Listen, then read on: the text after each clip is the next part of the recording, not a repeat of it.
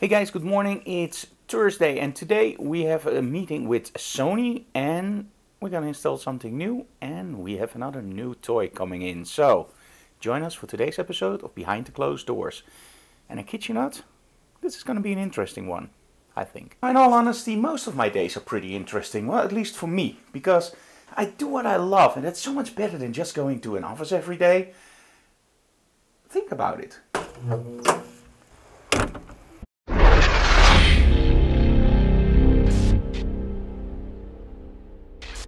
Did you think about it? I think you came to the same conclusion that I did.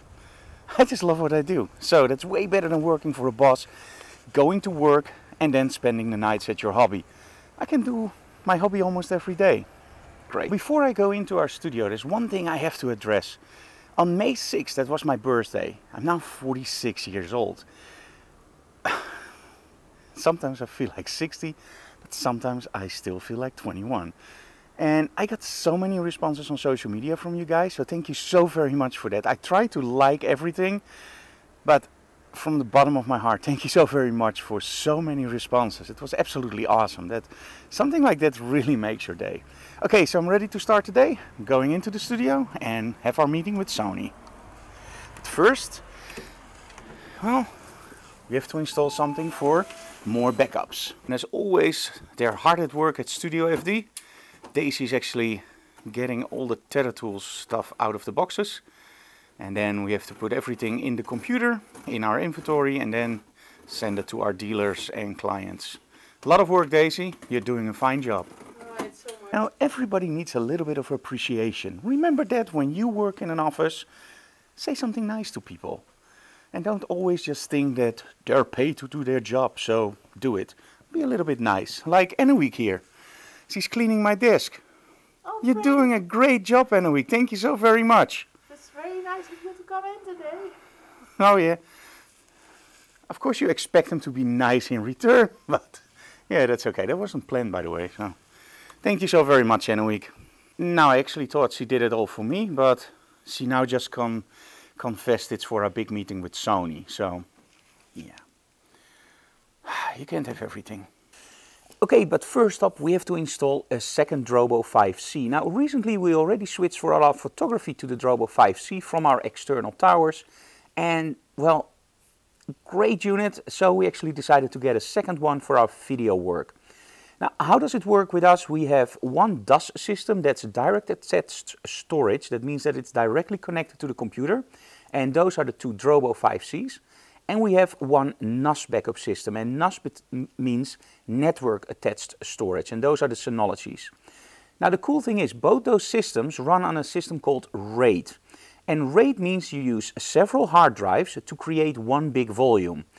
And the cool thing about that is if you need to expand that volume, you just take out one of the drives, put in a bigger one, and it will rebuild itself and you don't have to think about it. Another cool thing is if one of those drives fail, you just take out the defective drive, put in a new one, and the system rebuilds itself again. Now, in the past, I used external towers with so-called port multipliers. That means you had 5 drives and 1 cable going to the computer, and that can be USB 3 or external SATA. The nice thing about it is you have top speed, which now actually we also have with the Drobos and of course the Synologies. But when we started out, SATA was actually the fastest way to get your drives working. But a lot of things changed since then. The disadvantage was that if, for example, a 4 terabyte drive was full, we had to replace it with a 6 terabyte drive. And copying that amount of data takes a long time. So every time you have downtime when you have to upgrade your drives, or when you want to change something over, or when a drive fails, that's terrible because then you have only one backup left and of course one external. But you have one backup left in your studio and you have to copy everything from the backup to the new drive. And trust me, that's a little bit of a terrifying issue because if at that moment also your backup fails, because, you know, disaster, and no, I didn't want to do that anymore. So the NAS system works great because now you have those several drives which are actually built for safety. And now also with the DAS system, so the direct attached storage from Drobo, we get a really good and most of all safe. But for me the most important thing is actually ease of use. So if I need to replace a drive, simply take it out, put a new drive in and I'm done. So we're going to install the Drobo. So here it is. And they're so small, look at this. And it can fit 5 drives. And this is what we used before. So the big towers. And of course those can fit 15 drives, but look at the size of those towers. And then look at the Drobo next to it. And the noise, I already showed that in a different episode, the noise is a huge difference. The Drobo you hardly hear. Those towers are like a jet engine going off next to your computer. But hey, it worked for a long time, so they serve me well. So let's install the Drobo.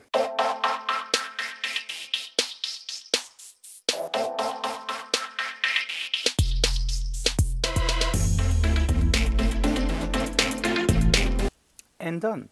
Another big advantage, and you just saw that, no more screws. And trust me, those little screws, you had to have these flatheads. I hope you can see that on camera.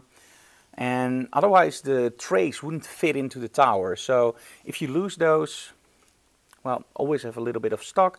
And the trays itself, they're pretty cool. You can close them and then lock them. But it's a tray, and so when you change your drives, you have to take the old drive out, put the new drive in, and it's just way easier to just slide them in. Or maybe I'm lazy, but I just love solutions that take little to no work. Okay, and done. They're on top of each other, and I removed one of my towers. The other one has still all the video drives, so you have to copy those over, and then also that tower can be gone. It saves a lot of space. And the only thing I have to do is go to the Drobo dashboard, and the second Drobo will show up in a moment. And there we go, that's the second Drobo. And setting up is just as easy as, well, just pressing some buttons and telling it to create a new volume. Love it. And we're done. That's all. Believe it or not, that took literally less than 3 minutes. So from setting it up to being able to work on it. That's great. Oh, by the way, do you want to see something really cool? Well, it's not really cool, but it's something that you have to take notice of. Now, most of you know that I'm a huge BenQ fan, right? So we recently switched over to the SW320 4K monitor. Absolutely love it. It's a beast of a monitor. There's one thing you do have to realize. And this counts for everything, by the way. It's the same on my laptop. The Dell also has a 4K screen. The Retinas, 5K screens. And this will happen a lot in the future. But it's something that, well, it just looks weird. So watch this. So this is a very old shot Anouk took with, I believe, an iPhone 3 or whatever. And this is actually in Lightroom fill the screen. Now let's go to one-on-one screen. Now normally it would zoom in, right? On a 4K monitor this happens. This is the real size. So this is full screen and this is one-on-one. Now if you do that on a normal RAW file, let's say if we go to one of our models, you can actually see that this is fill the screen and this is one-on-one. So when you buy a 4K monitor, remember that you have a lot of pixels. Now, one very simple trick, of course, is to zoom into 200%. Because, well, with that many pixels, you can literally zoom up to 200%. And that's a trick I actually use during retouching on the laptop.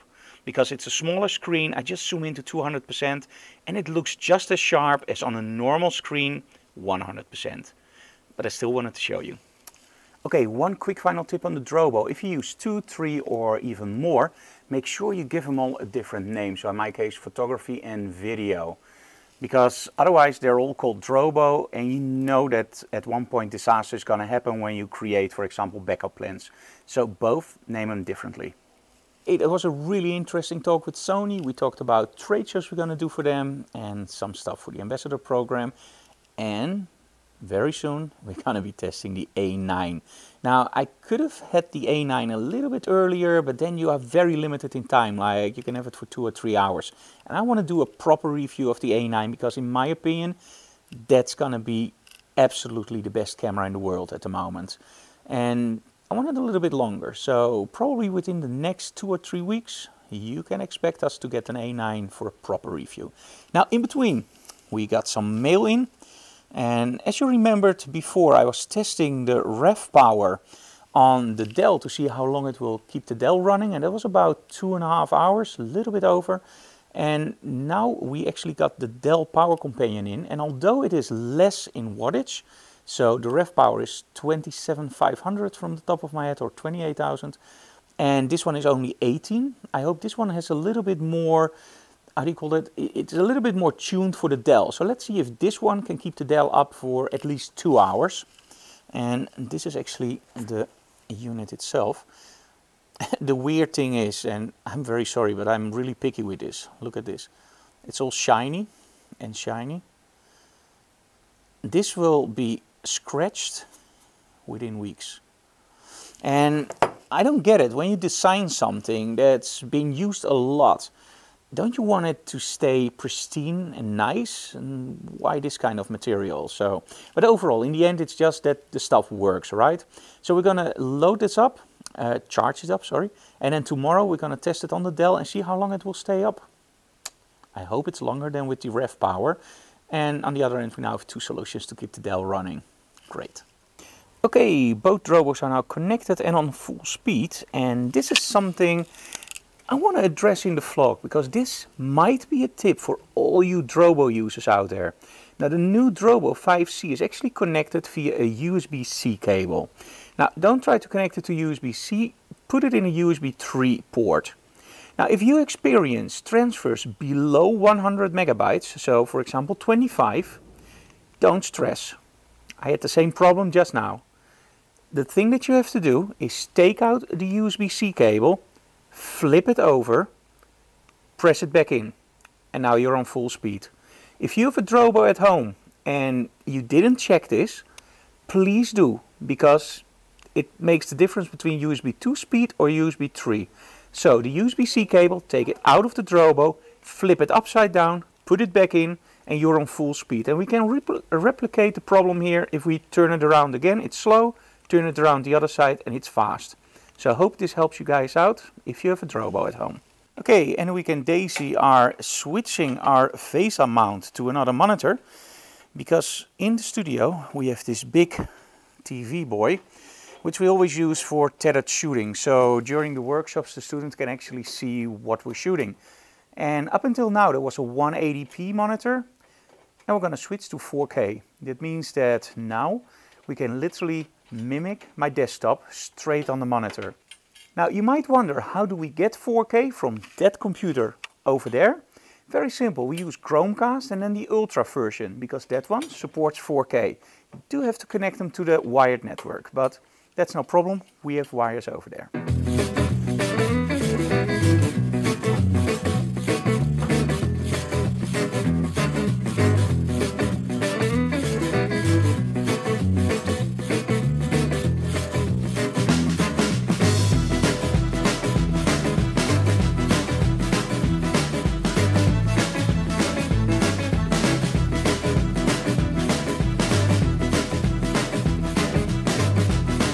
Guys, that was behind the closed doors for today, and I hope that little trick from the Drobo does help somebody out. I'm now going to edit the vlog, upload it. You guys subscribe to our channel, leave comments below, share it, and of course, well, ask whatever you want for a future episode. Tomorrow we have the Forex Roadshow in our studio, so that's going to be a really interesting one. And I want to show you one thing. This is what I really like.